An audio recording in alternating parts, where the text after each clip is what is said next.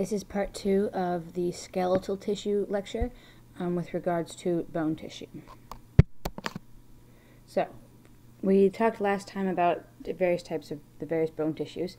So now let's look at bone formation. First of all, we have osteogenesis, or ossification. This is going to be the process by which bone forms.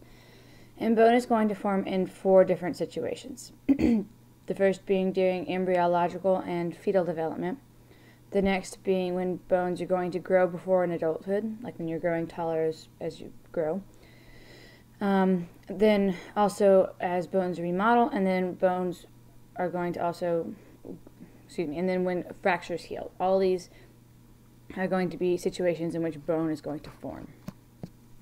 So bone formation is termed osteogenesis, also called ossification, and this is going to begin when embryonic mesenchymal cells are going to provide the template for the subsequent ossification.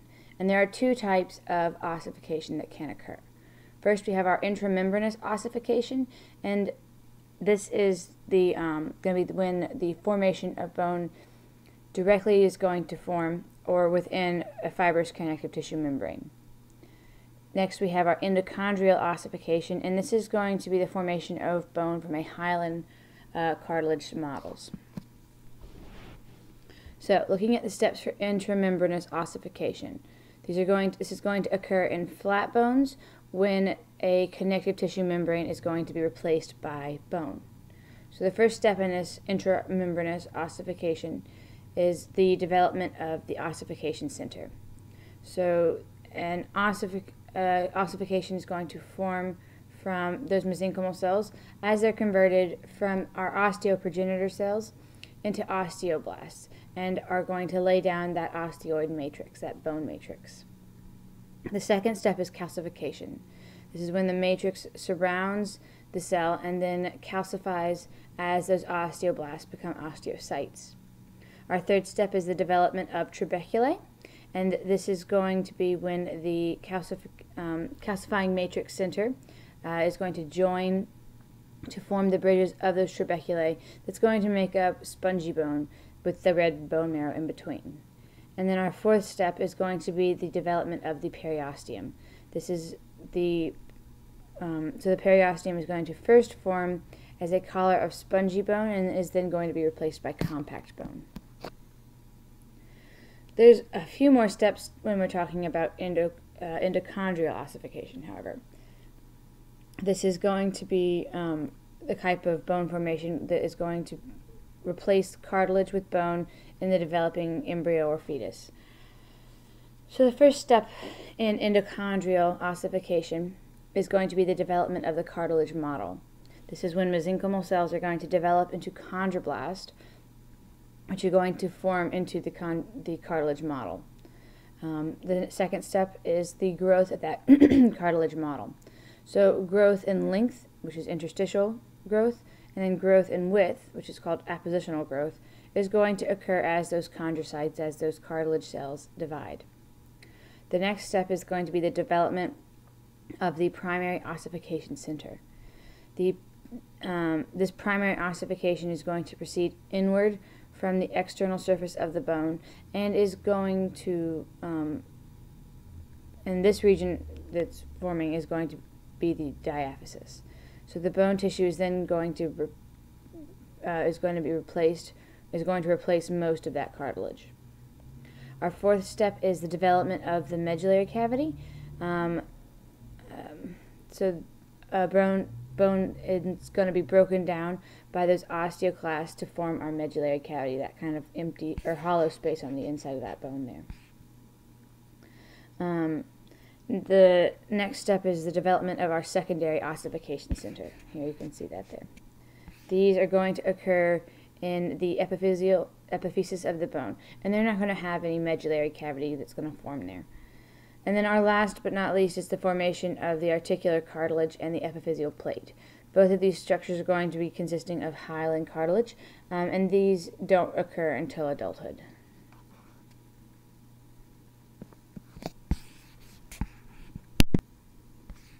So let's look at how a bone is able to grow in length. This endochondral ossification is also going to occur in the epiphyseal plates of long bones as they grow in length. So this is how you're growing taller. So to understand how the bone grows in length, you first need to know some details about that epiphyseal plate or that growth plate. So the epiphyseal plate is going to consist of 4 zones. All right, we've got our resting cartilage at this top zone. Then we have our zone of proliferating cartilage. Then we have a zone of our hypertrophic cartilage, and then the zone of calcified cartilage down here. So the activity of this epiphyseal plate is the only means by which the diaphysis is able to increase in length. So when the epiphyseal plate closes, it's going to be replaced by bone, and that epiphyseal line is going to appear. And this is going to indicate that the bone has completed its growth in length, so you're not going to grow any taller or longer.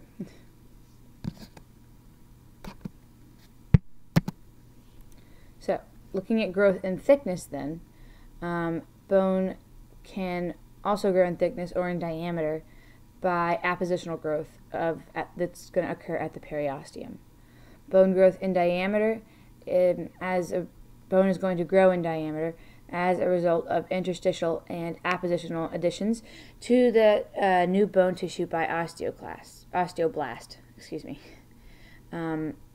So this is going to occur around the outer surface of the bone, as well as to a lesser extent on the internal bone. That's going to dissolution by those osteoclasts in the bone cavity. Right. So looking at this growth in thickness. Right. First, it starts with the ridges of the periosteum are going to create a groove in that periosteal blood for that periosteal blood vessel to reside. Next, that periosteal ridge is going to fuse and form that endosteum lined tunnel. The third step is going to be when the osteoblasts in the endoderm are going to build new concentric lamella, moving inwards towards the center of the tunnel, forming new osteons. And then the last step for growth in thickness or appositional growth is when the bone is going to grow outward as those osteoblasts in the periosteum build new circumferential lamella. The osteon formation is going to repeat as new periosteal ridges are going to fold over a new blood vessel. So the whole cycle will repeat itself. Also looking at growth in thickness, bones are going to be able to thicken due to the cooperative actions of both osteoblasts and osteoclasts. So an osteoblast is going to deposit bone on the outer surface, while the osteoclasts are going to widen that medullary cavity within, right, so that it can grow in thickness. So in this way, the medullary cavity is going to enlarge as the bone increases in thickness. This is important, otherwise you would have a very small medullary cavity in adult bones. So we need the cooperative action of the osteoclast to keep to continue to enlarge that medullary cavity as we grow. When we talk about remodeling of the bone, this is an important process in bone tissue maintenance and development. So remodeling is going to be the ongoing replacement of old bone tissue with new bone tissue. And old bone is going to constantly be destroyed by those osteoclasts. And then the new bone is going to be constructed by our osteoblasts. So this whole process of remodeling of the bone is going to involve 2 different things. We have bone resorption and bone deposition. Bone resorption is going to be the removal of minerals and collagen fibers from bone by osteoclasts. Bone deposition is going to be the addition of minerals and collagen fibers to the bones by osteoblasts. Right? So deposition, we're laying down bone. Bone resorption, we're breaking it down so that those minerals can be reabsorbed. There are going to be several factors that are going to impact growth of the bone as well as remodeling. All right, a big one is going to be adequate dietary intake of the various minerals and vitamins that are really necessary for the growth of bone as well as the maintenance of these bones. So things like calcium and phosphorus are going to be needed for bone growth in large concentrations. And then other minerals are also going to be needed, but in smaller amounts. So things like vitamin C, K, B12, and A are all going to be really important for bone growth to occur. Hormones are also going to play an important role in bone growth and remodeling. The most important hormones for stimulating bone growth during childhood are going to be insulin-like growth factor, which is going to be stimulated by human growth hormone. So these are both going to be really important for allowing for appropriate growth and remodeling of the bone. Thyroid hormones and insulin are also going to play an important role in bone growth. And at puberty, those sex hormones like estrogen and testosterone are also going to stimulate very sudden growth. So you're going to do a lot of growing, and they're also going to allow for modifications of the skeleton to create male versus female forms. If you look in the book, you can see that table 6.2 has a table with more details in it. That's just there if you have additional interest. So now we're going to look at the process of fracture and repair to bone. So looking at the process of fracture and bone repair, this is going to have it's going to have 3 phases with 4 steps. So a fracture is just going to be simply a break in the bone. So we're looking at our various phases. The first phase is the reactive phase. This is going to be the early inflammatory phase, and this is when the fracture repair is going to involve the formation of a clot called a fracture hematoma, which you can see here. All right. This is going to take about 6 to 8 hours to form after that initial bone break happens. All right, our second phase is going to be the reparative phase, which you can see here. This is going to include the formation of the fibrocartilaginous callus first, and then a bony callus is going to form second. So the organization of the fracture hematoma is going to then develop into something called a granulation tissue. This is called a procallus. And this is going to subsequently be what's going to transform into our fibrocartilaginous callus, or our soft callus. And this is going to take about 3 weeks to happen after that break.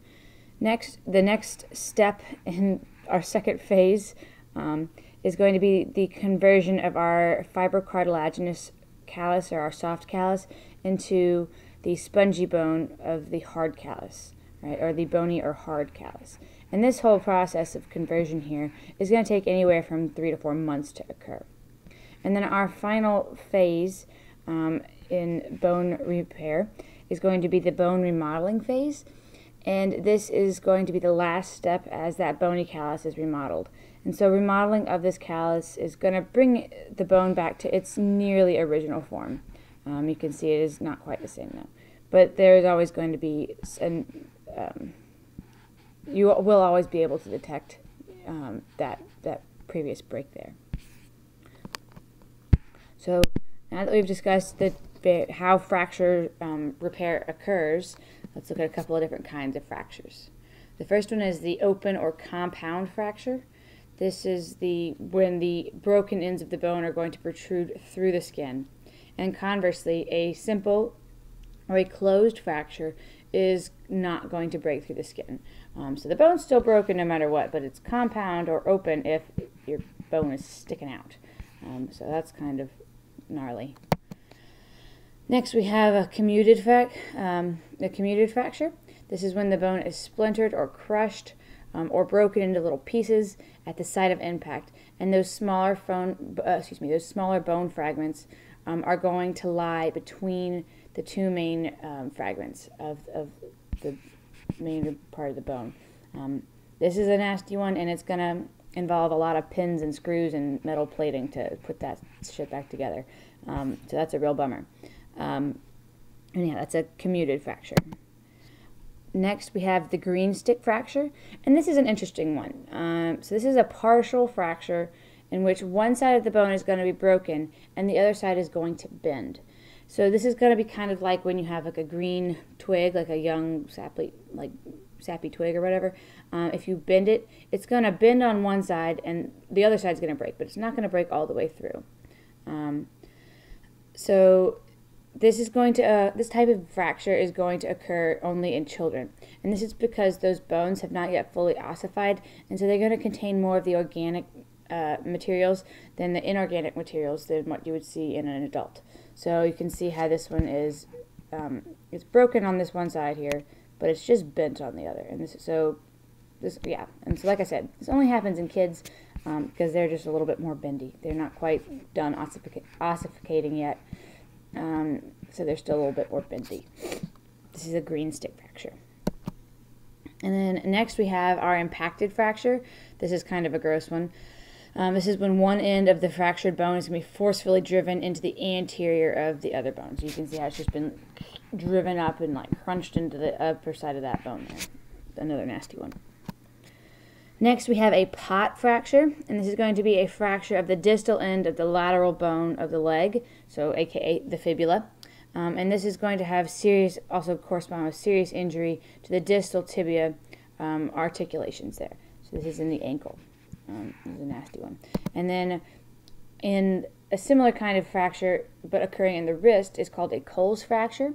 This is a fracture to the distal end of the lateral forearm bone, aka the radius, in which the distal fragments are going to be displaced posteriorly. If you look this up on the internet, it's got some crazy got some crazy images if you check any of these out on like on the Google.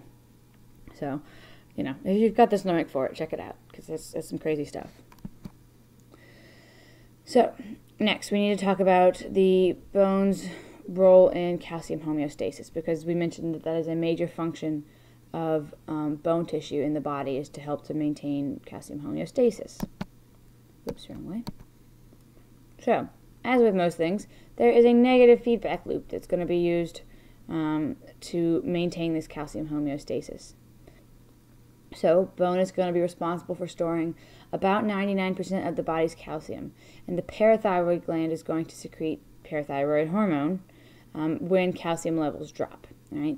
So, the osteoblasts are then going to be stimulated by this parathyroid hormone to increase bone resorption, and calcium is going to be released. Our parathyroid hormone is also going to stimulate the production of something called calcitrol by the kidneys, and this is going to increase calcium absorption in the intestines. All right. So just looking at this, our feedback loop here, same stuff, just in different form.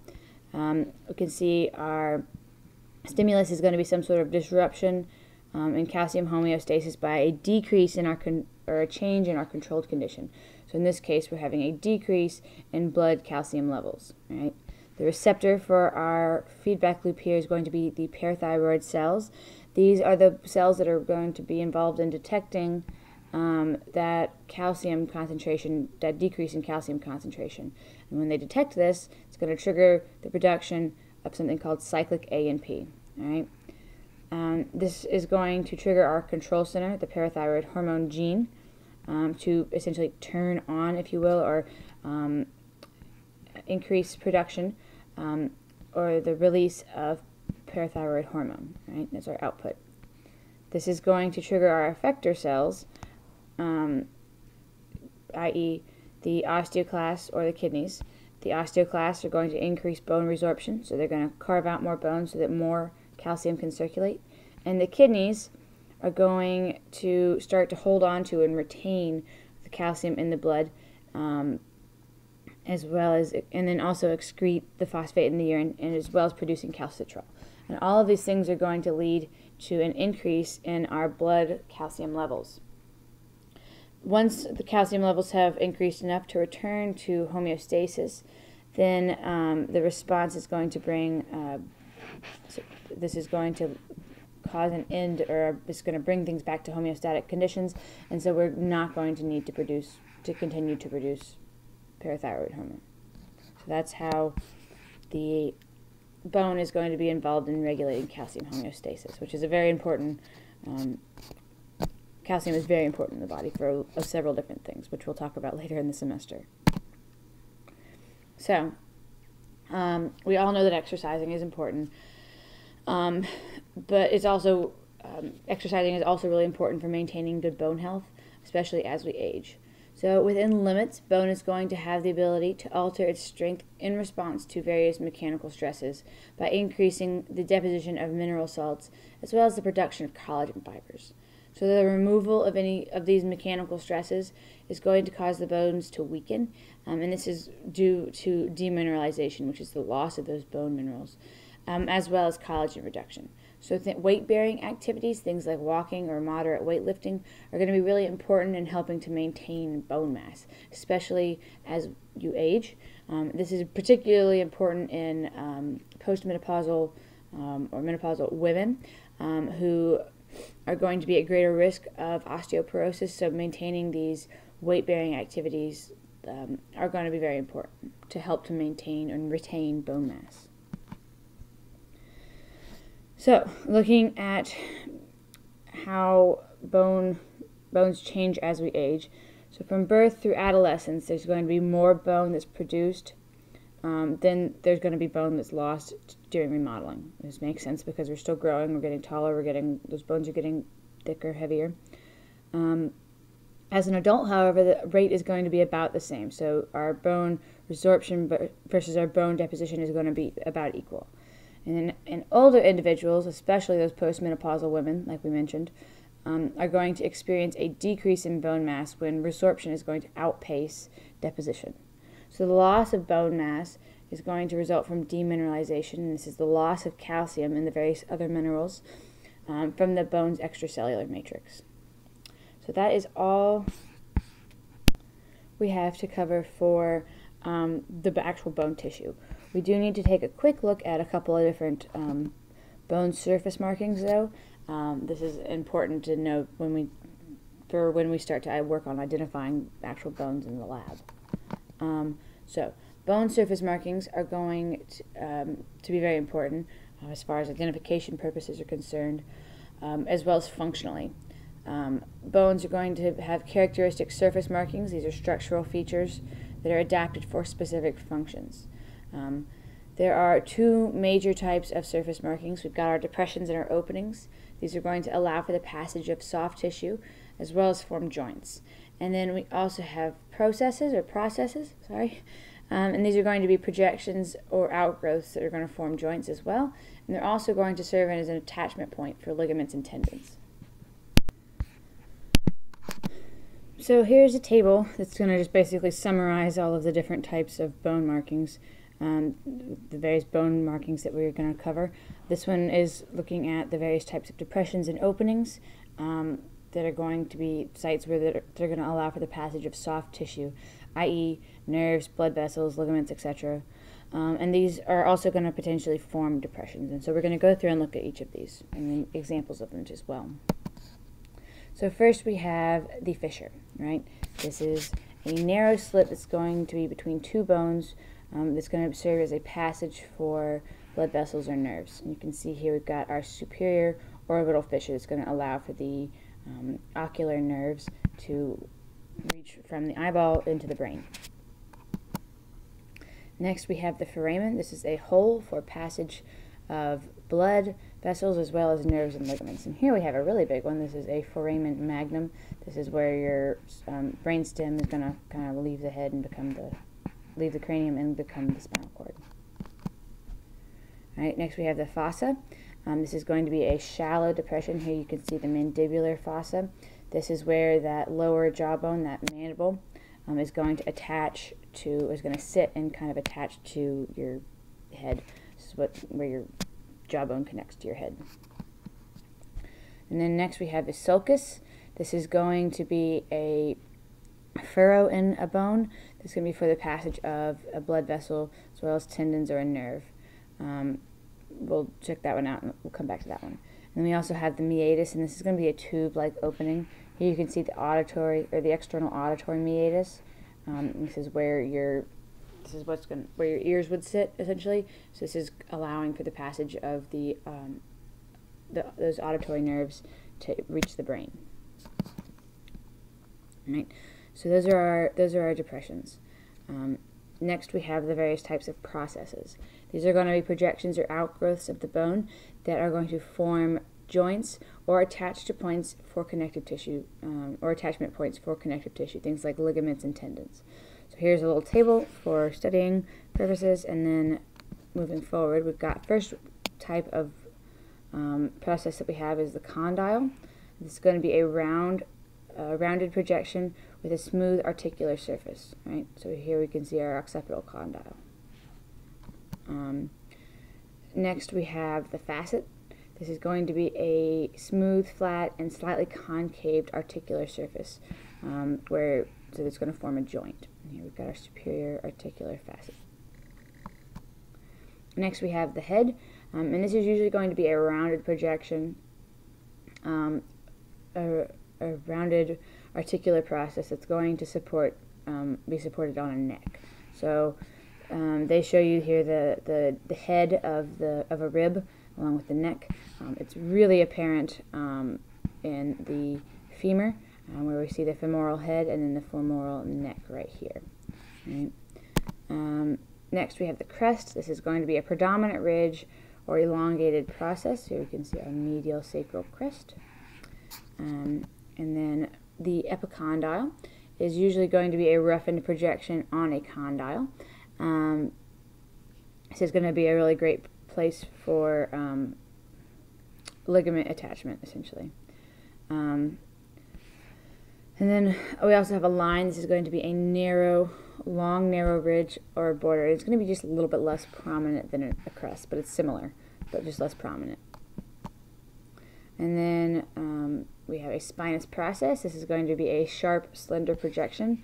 We've got a great example of this with our vertebra right there, with our spinous process. And then next we have the trochanter. This is going to be a very large projection that's found only on the femur. So this is where we're going to have a lot of muscle attachments, etc. We've got a greater trochanter and a lesser trochanter. There are also going to be something called tubercles, and these are going to vary in size, but they are just basically going to be rounded projections. And we can see the tubercle of the rib. And then last but not least, we have the tuberosities. These are also going to be variable in size, and they're going to be projections with rough, bumpy surfaces. So here you can see our sacral tuberosity.